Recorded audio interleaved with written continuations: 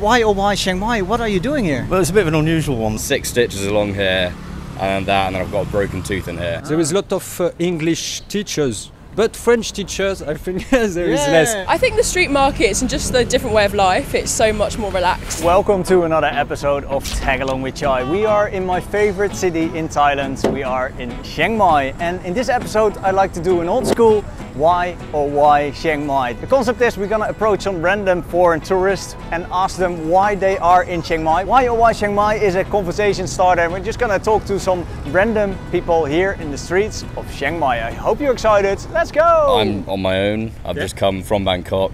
Okay. I'm only here for like a day. So I flew in yesterday. I'm here for a full day, and then I'm going down to Phuket tomorrow. I just wanted to see it, that's all. You just want to see... I've heard good things, you know. A lot of my friends have been travelling around here and they suggested to stop by, and I didn't have long, so I thought might as well. Did you arrive this morning?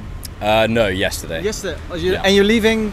Tomorrow. Oh, Wow. What's your plan? What are you doing? Like? I think I'm going to go see the Three Kings Monument, and then just walk around there, just have a look. Yeah, you're staying in the city centre basically. Nice in the old city. Yeah. Can I ask you maybe a rude question? What happened with your chin and your? So in Bangkok, I was in a club.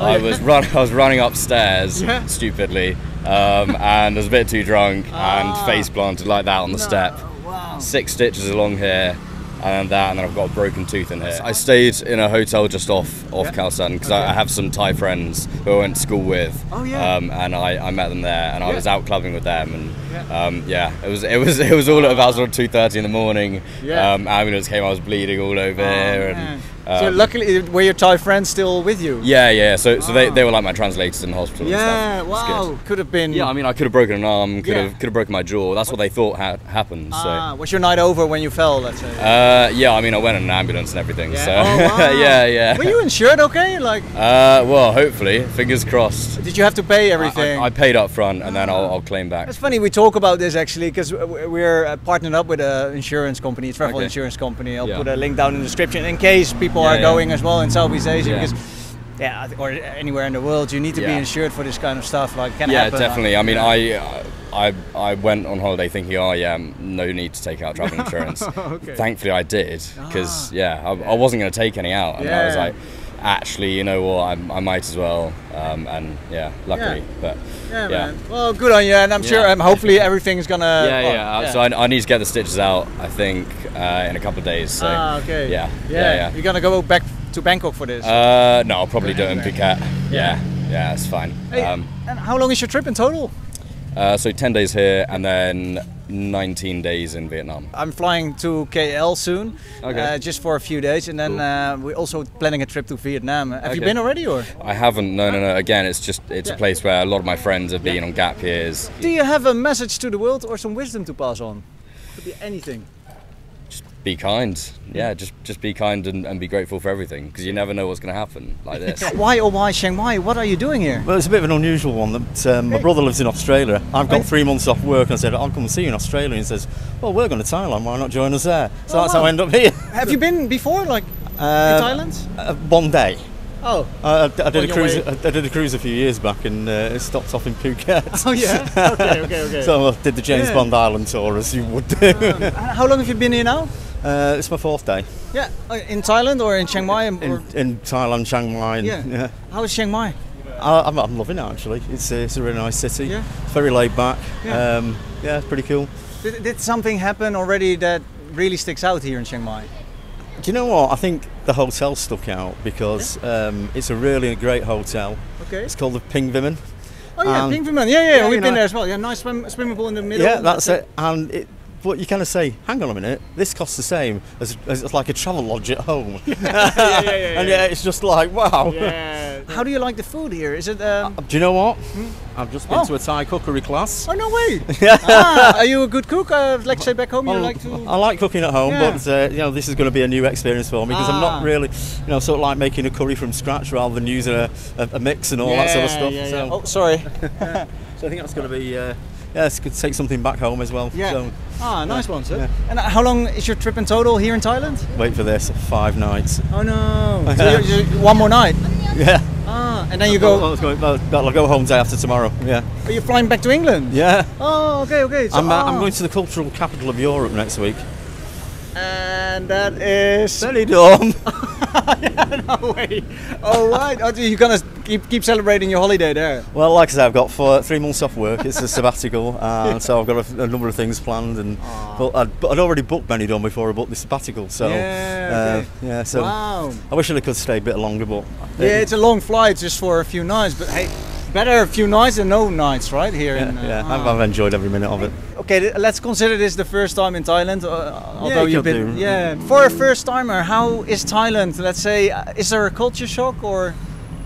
I think the thing that hits you about the people is that they seem to have this amazing customer service that you don't seem to get at home. Okay. I don't know whether sit in the Netherlands the same as everything. Nothing seems to be too much trouble, and I love the sort of the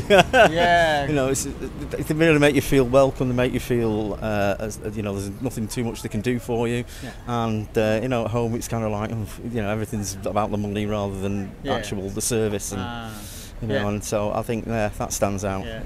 Okay. They're just lovely people, aren't they? Yeah. 100% agree. Hey, I've got one more question. Do you have a message to the world or some wisdom to pass on?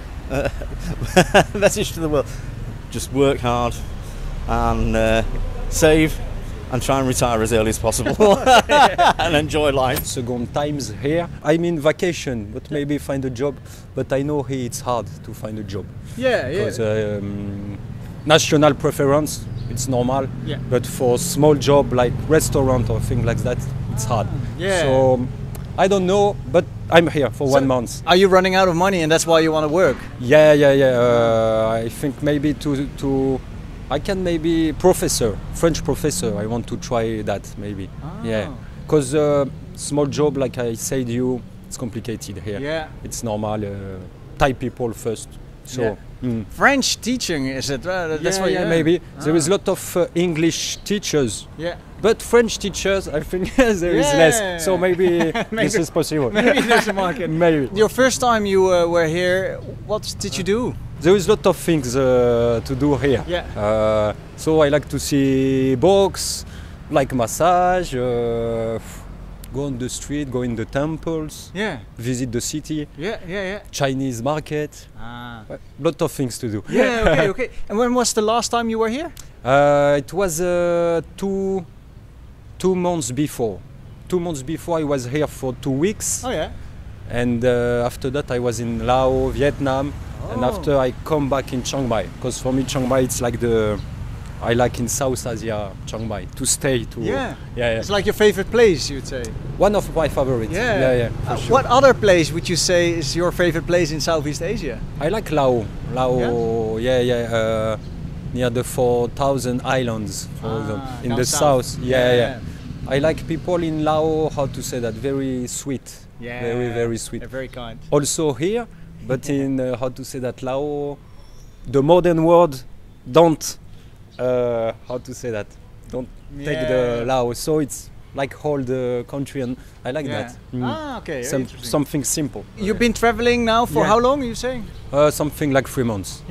And did you just quit your job in France? Yeah. What did you do, may I ask? I like to change, but my last job was a sailor on the river.